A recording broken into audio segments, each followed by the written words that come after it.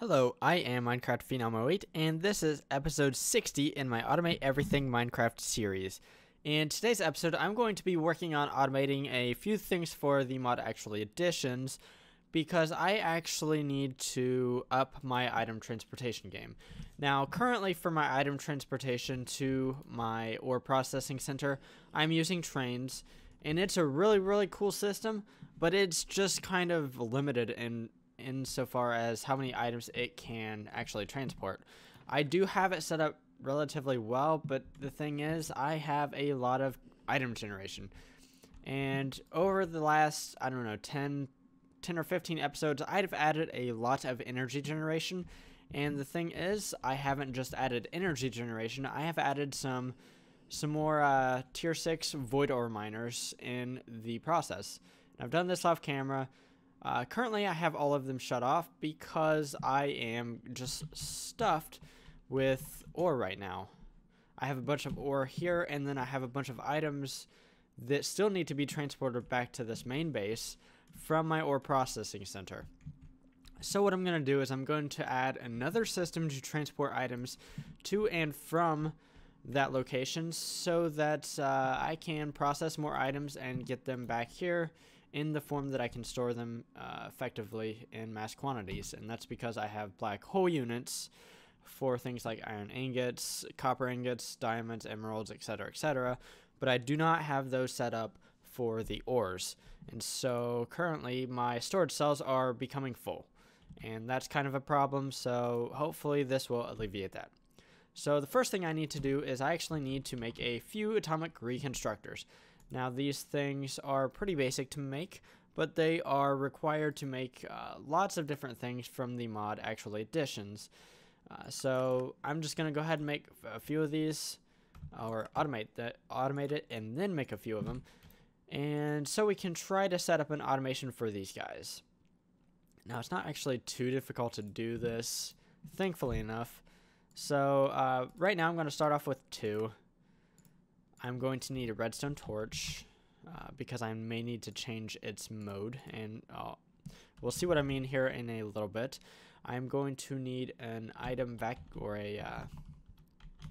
think it's called a vacuum chest. I'm going to need a few of these. I might need some filters. I very likely will need some filters. So let's grab some filters. I won't need that many, but whatever. I'm going to need ME interfaces.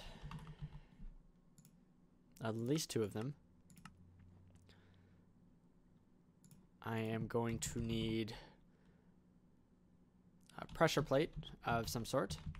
So let's just grab a regular stone pressure plate. And I do have that automated, so that's fantastic. If you've watched my channel, obviously I'm going to need some something to connect it up to the applied energistic system, so we can grab that. I may be able to use only one import bus here. That's going to be what I'm going to try anyways. And so let's see. Is there anything else that I know I need? I don't think so. So let's get started. I do have a location where I plan to build this, and that would be in my applied energistics building here. Down here I have a little automation set up to make a few different things here, and it makes Fluix crystals, pure Fluix crystals, and pure Certus crystals. This system's actually going to be pretty similar to this system right here. So actually I need droppers. I do realize that. And I should be able to grab 2 automatic precision droppers here. And these things are pretty fantastic. I really like these. Okay, there we go. And then let's see here. Where exactly do I want to build this? So I think I'm going to build this into the floor here. So for right now, let's just take a hunk out of this. And I think my atomic reconstructors are going to go here and here. I think what I'm going to do to power these guys, because I do need to power them, I'm going to grab an energy cell, and I'm going to grab a trusty RTG. And if you've watched some of my more recent videos, you'll know that RTGs are awesome, and they produce quite a bit of power, at least the Californium RTGs do, and they will produce that 400 RF per tick until the end of time. So that is fantastic.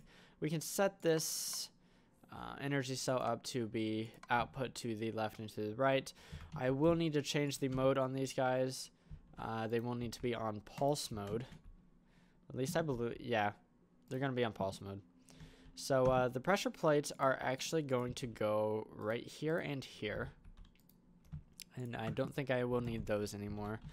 I'm also going to grab some stone to try to make this look a little bit nicer here in a little bit. And then, actually, I need to destroy that real quick, because what I need to do is set up my vacuum chests, because they actually need to be right here and right here. I'm going to tap these down to a range of 1, so they will only be able to grab things right here. And that's going to be because I'm going to have a few systems that may conflict here in a little bit, or crafts that may conflict. So I need to set up 2 of these and have them kind of be separate. The only block space I really care about is the one right above. And can I actually do that? I don't think that will work, to be honest. So we can go ahead and get rid of the show range thing. Let's put some stone here and here. Now I should be able to put my pressure plates down. And once items fall on the pressure plates, it should give a pulse to the atomic reconstructor. I just realized I might have a problem here, because oh yeah, I haven't set up the filters yet, that's why. So I will need to whitelist things on the filters, and that is definitely how I'm going to do this. So the next step would be to get some automatic precision droppers here. And what we can do is, I think, set them up like this. And then we can put our ME interfaces right here. We should already have available channels, because I think on the underside we're using 1 channel, so this would be 2, 3, 4, and 5. If you've played with Planet Energistics, you know that you have 8 channels on a regular cable here, so we have plenty. Okay, so let's test this out real quick. So one thing you can make with the atomic reconstructors is Restonia crystals, which is just redstone to Restonia crystals with just a little bit of power here. So what I'm going to do is I'm going to set up a whitelist here on this guy right here. Needs to whitelist Restonia crystals. So if I throw Restonia crystals, they will get sucked up by this thing. As you can see, they're in there. But if I throw redstone down, they should not. Okay, so I'm going to need a different pressure plate, I think, is what's going on right there. So let's see here. I do have a couple of different pressure plates that I have automated. Let's see if I can't use one of them. I might be able to use the gold pressure plates. I'm not really sure, to be honest.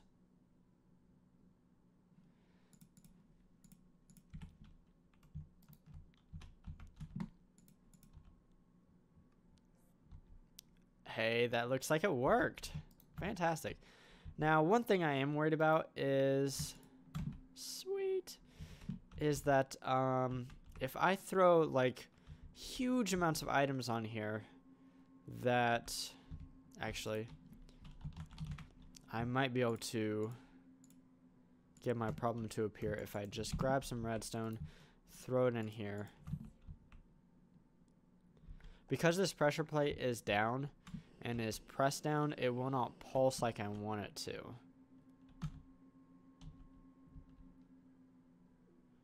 So I'm gonna have to figure out a way to do that. I don't think I want it in deactivation mode.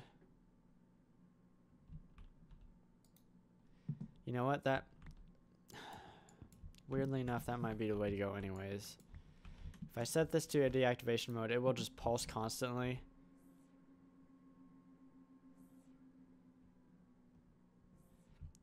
Okay, the item jumped. It wasn't supposed to jump. Anyways.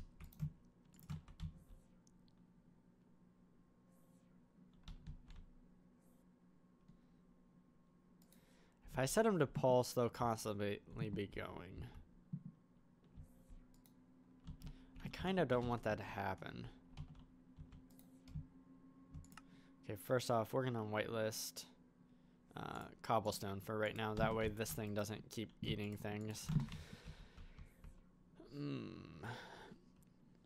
So what I'm going to do real quick is I'm going to think about this little problem I have here, and I'm going to see if I can't come up with another way to get redstone signal to this. And once I do that, I'm going to be right back. Okay, so I figured out a little redstone trick to get this to work, and I've already built one of them, so I'm going to go ahead and build the other one right now. So what we have is a couple of redstone torches to invert a signal, and what we're going to do is we are going to take the redstone signal from the pressure plate, and we are going to hook up a redstone conduit here. We are going to make sure that this is input, and then we are going to run it down here to where this will be output on red. It needs to be output on the same color. And what happens when you get a redstone signal there? It will light that up, and it will invert the signal down here, and it will cause a pulse. The thing is, if I set it up like this, we're still in the same spot where you get one pulse. However, what I can do is I can tap into this redstone torch over here and use a comparator here to get a repeating signal. And how I'm going to do that is like this. I'm going to set this to be output on green, and it does need to be strong output. I do need to check that. This will be nothing. This will be nothing. And then this right here will be output or input on green. Sorry. And so what'll happen is once we have an item on here, it will pulse. Now I actually can lengthen the pulse here, or the time between pulses, by doing that. Okay, so that's fantastic. That should work perfectly. So the next thing I need to do is I need to reset my automatic precision dropper. My, two automatic precision droppers, because I did move them. So let's go ahead and do that. Also, I can get rid of, or I can make this look a little bit nicer. I think these are already set to one range. That's good. Cool. So I think my droppers will be right here and right here. And then just like before, I'm going to have my MA interfaces on top. And then, yes, I do have some cover cable with me still, so I can just hook that up like so. And then boom. Okay, so right here, this one is, okay, so it's this one that can do the Restonia crystals. What I'm going to do is I'm going to make a pattern for this. And it's actually pretty easy to do, because it's just one redstone equals one Restonia crystal.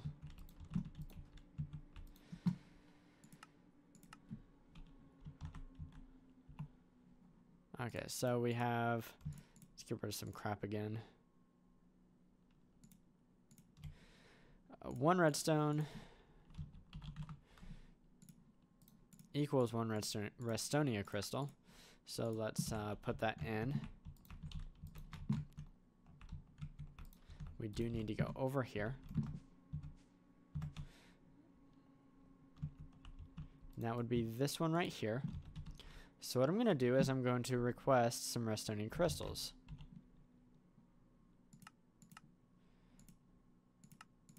For right now, I'm just going to do 10. So that should... Okay, so I already see that I should probably build up around. That way the items can't get out, because they're jumping, and I don't want them to jump out. So let's... actually do that. Actually, what we need to do is we need to get the items back into the system. But that won't be too hard, and actually I won't have to use any channels for it, because what I can do is I can hook into this right here from my atomic reconstructors, from my vacuum chests. Yes. Okay, so I'm going to use item conduits, and this should be rather easy, to be honest. And I probably already have some.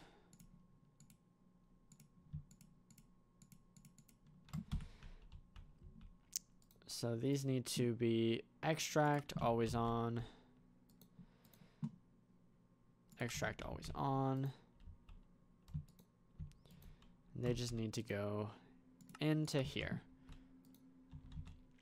Okay, so let's see here. We have nothing crafting up. Let's go ahead and say make 20 of these.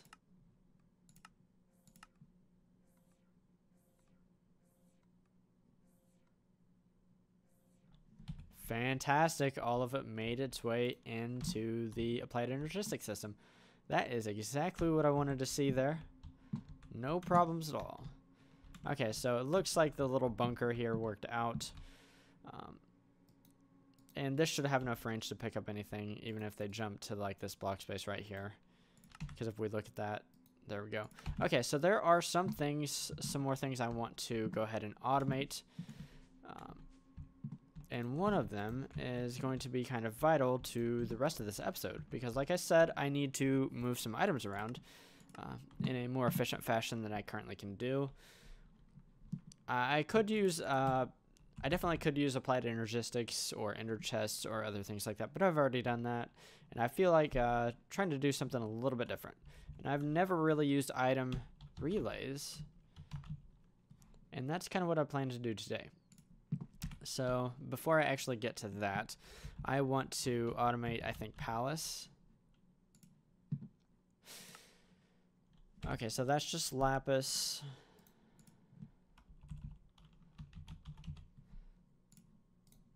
Okay, so actually what I can do is I can just look up the atomic reconstructor real fast and right click on that and then see what I want to automate here.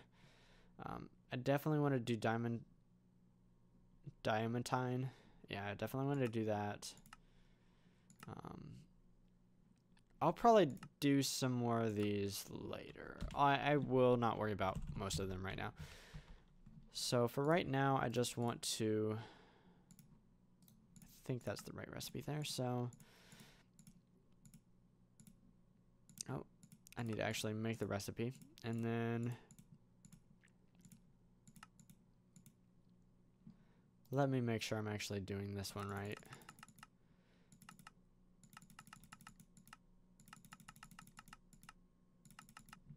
Yes, I am. Okay, cool. And then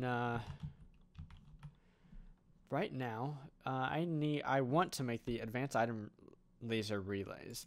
So how we do that is we need this stuff right here, but I need the item laser relay. For that, I actually need a fluid laser relay. And to make a fluid laser relay, we need an energy laser relay. So this is why I'm setting up the atomic reconstructor, because I can make these like this. And let's go ahead and pump out lots of these. I won't actually need that many. But with that, I can go ahead and make a recipe. So let's go ahead and run over here. And we can stick... let's do these over here. And so that means I need to make sure to whitelist this and this. Right here, I need to drop these over here. They should get... oh, that was unintended.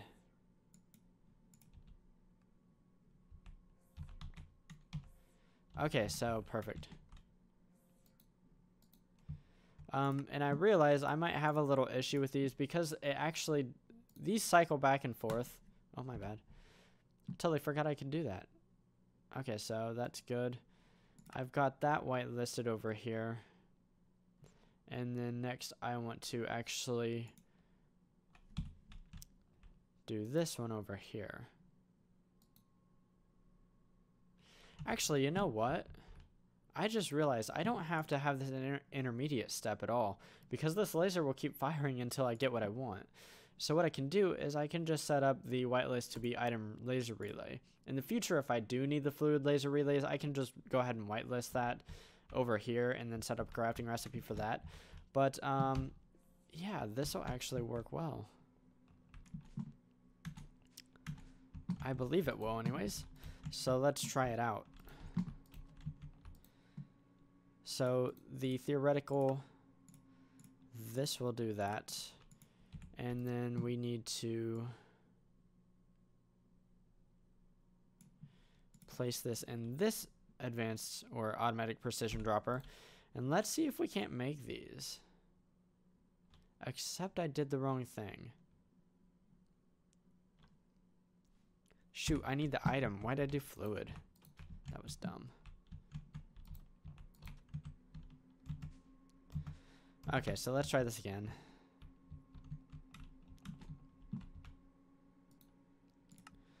I need the item laser. Okay, so actually, because I did put this in here, if I request a fluid laser, I'm going to get some item lasers. So if I do this,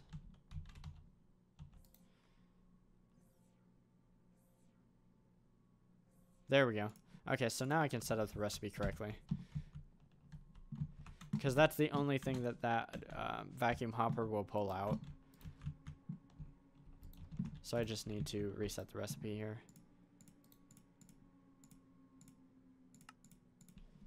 Okay, so this recipe is no good. It's this recipe I want. Fantastic.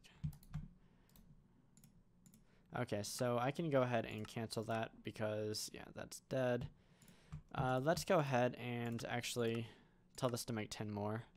Make sure this works 100% before I move on here. And it looks like it did.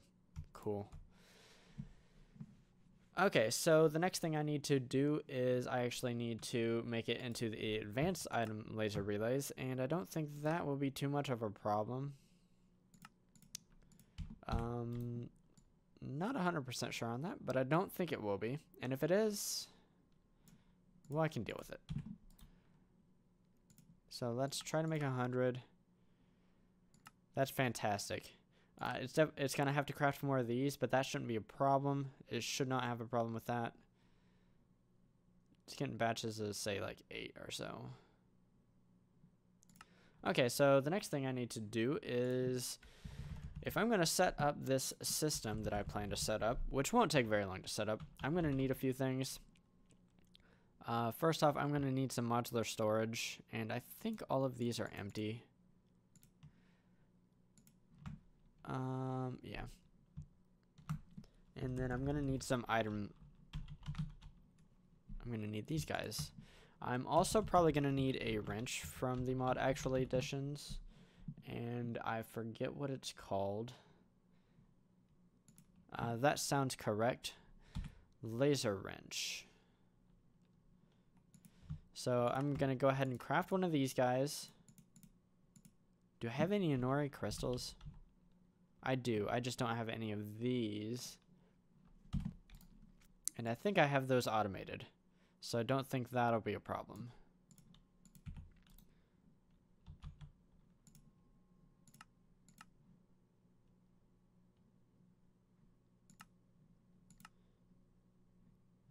Oh, well, phooey.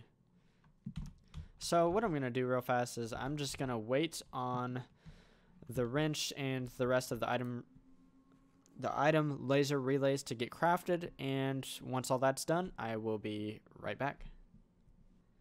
And that didn't actually take very long, but we have our wrench right here, and then our relays should be right here. So that is good. We have plenty of those. I don't think we'll need any of that. So what I need to do is I need to go ahead and start setting this up. So actually that does not have anything in it. Okay. Okay, so I need a storage module. Just one of these to put in here. And then see if I can't remember how to do this.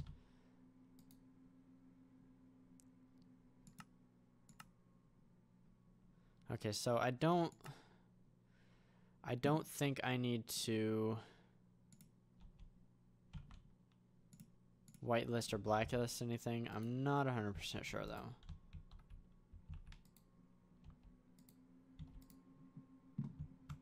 So let's throw those in there.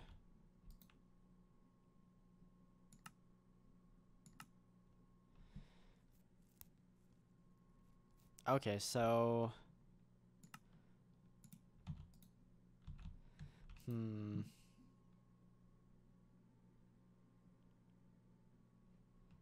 let's see here.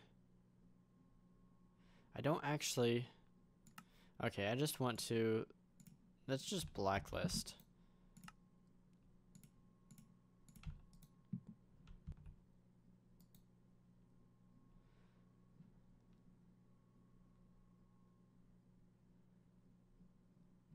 I truly am not familiar with these things, having not really used them in the past.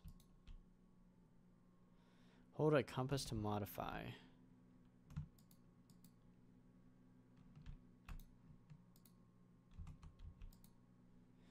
Can't connect. The relays are either part of the same network that stored relay isn't the same type, or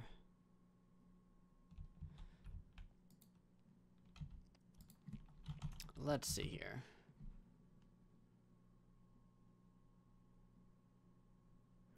You know what? Let's see what this has to say. Soon you'll find that sometimes you need to white and blacklist. Okay, I don't actually. Before we start, the item laser relay system is more complicated than its fluid and energy counterpart. However, it is an extremely powerful way to manage and transport your items.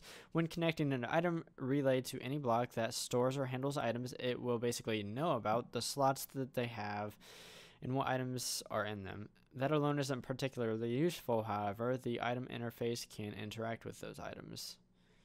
Check out its chapter to find out how. Okay, so I might need the item interface here.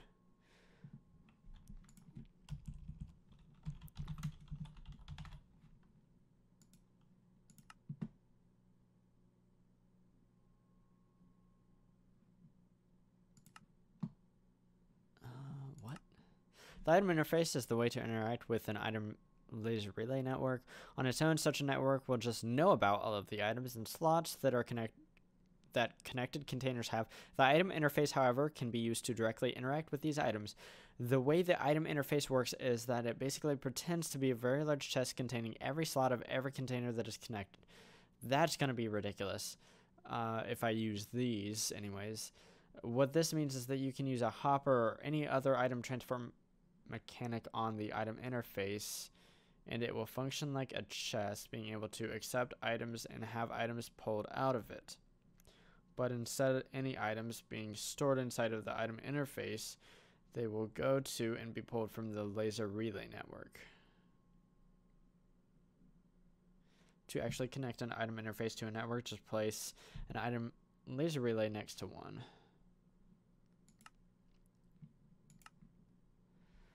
Interesting. Okay, so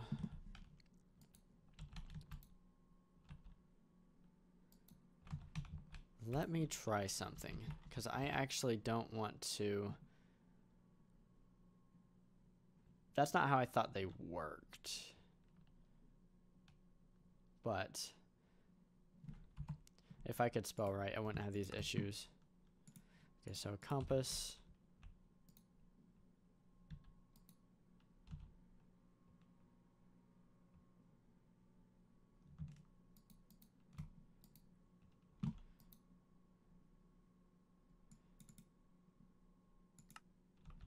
Oh, maybe it's because I don't have that set up.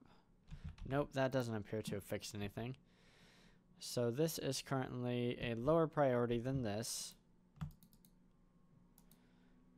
So theoretically,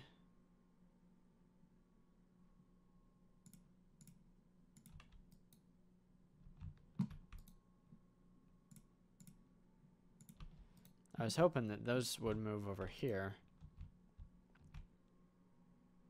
But that's not how this is working. So what I'm going to do real fast is I'm going to go off camera. I'm going to try to figure these things out and if I can still even use these, and then I'm going to be right back. Okay, so it seems that I have a working system here. What I've done is I have the same modular storage unit over here.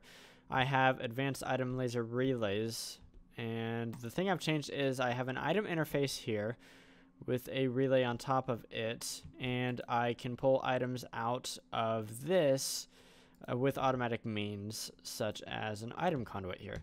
So I think what I'm going to go ahead and do, and let's break this and see if this is going to work, because I think this is how I'm going to have to set this up. I'm going to whip this out.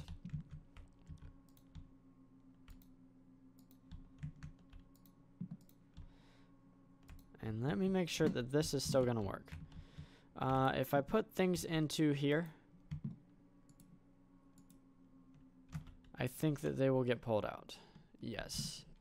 Okay, the thing is, let's speed this up, because I think this is my bottleneck now. So if I grab 15 of these guys, I should be able to speed that up. And I don't think I'm going to need a lot of this stuff, to be honest. So let's do that.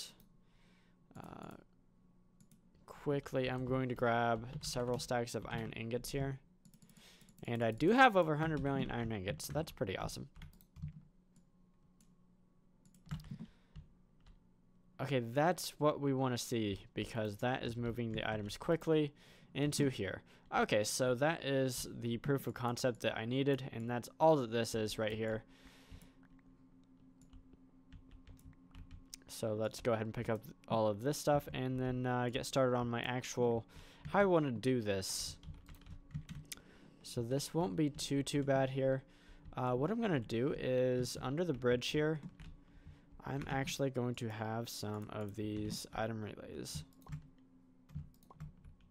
I'm going to have them all the way down on either side here. And what's going to happen is, first I need to go down here.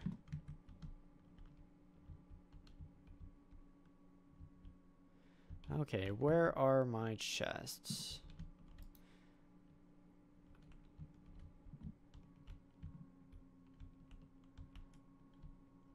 Okay, so this is the chest that takes items and puts them into the cargo managers above so that the ores can be taken away.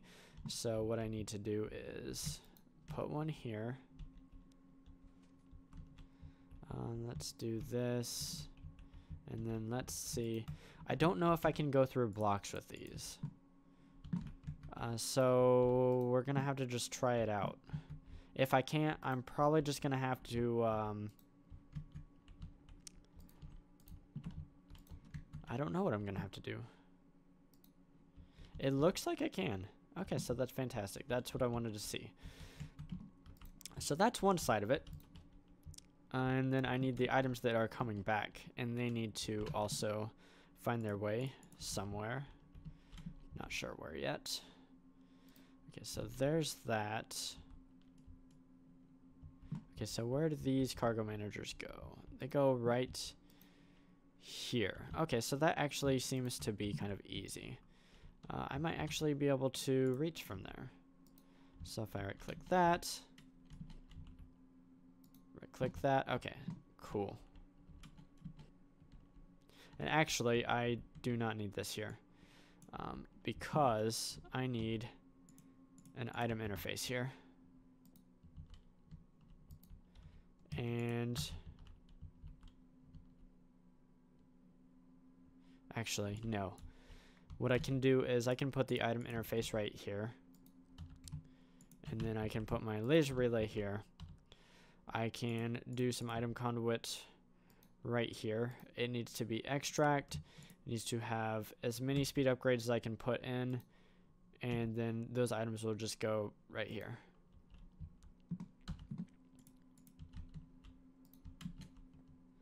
Okay, so now we just connect this up.